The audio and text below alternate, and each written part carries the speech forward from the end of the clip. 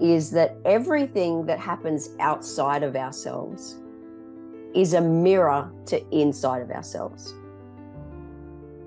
I'm going to say that again. Everything that happens outside of ourselves is a mirror to what's going on inside of ourselves. And I'll give you an example. So if somebody said to me, geez, you're annoying. You're so loud all the time. If I believed that to be true, I would take that on board. If there was an aspect of me where I truly believed that this person was right about me, I would feel internally discomfort.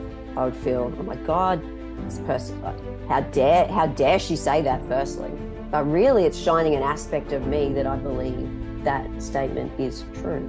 And so we need to be able to sit with, well, why do I think that that's true? Where has that come from? Where has that come from within me?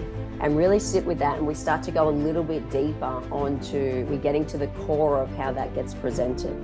Hey, thank you so much for checking out this video. I trust you got value from it.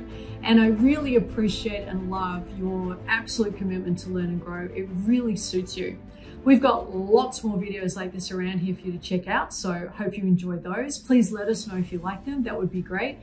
And you can click below if you'd like to find out about what we do here at the International Coaching Institute.